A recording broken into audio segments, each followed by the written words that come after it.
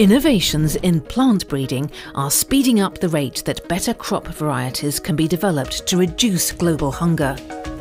For nearly 100 years, gamma rays have been used to safely induce mutations and enhance the genetic diversity of crops like barley or quinoa.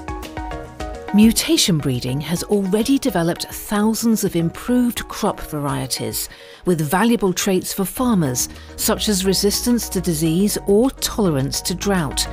Nuclear scientists are now taking a new approach, using genetic markers to find the chosen mutant trait, so that breeders don't have to grow several generations to find out if a plant has the desired mutation. It's something that can accelerate and enhance the impact of mutation breeding. The goal is to be able to quickly identify a positive trait in a mutant plant and then introduce that trait in other varieties.